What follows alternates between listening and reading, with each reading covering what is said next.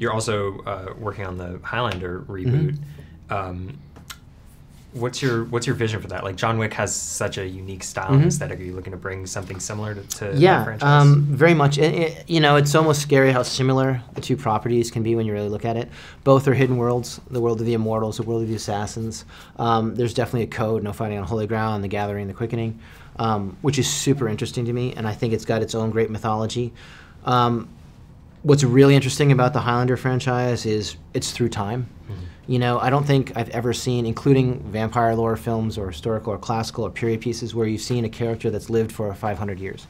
Have you really seen anything that showed a character that's lived through so many lifetimes and done through so many things and influenced humanity so many different ways, what that person's like, and then what would that skill set be? They kind of breezed over it in Highlander the series and the other films associated, but we'd really like to examine as far as an action design goes, can you imagine what somebody that had 500 years of practice would be like? On top of the mythical power of, the quickening and everything. I think that's super. Like John Wick. He'd be like John Wick, but with a sword. So, I've shot people in the head. Now maybe I'll chop some heads off. The last I saw, you were looking for a writer. Is there a writer on it yet? As of yet, we're talking to many great writers in Hollywood right now. Cool. It's just a matter of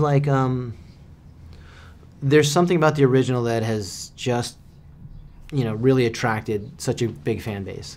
And we're trying to hold true to what that is without, again, I think the danger of something like Highlander, one, the original property is so simple. It's got a great mythology.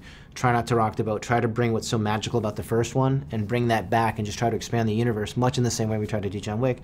So all the questions that people have had over the 20 years of the project, like where did they come from, is not really as important as let me see the cool immortals, let me see the mythology, let me dive into this universe. And I think that's the biggest trick and the biggest challenge with the property is keep what you love about the first one and expand it without overcomplicating what it really is.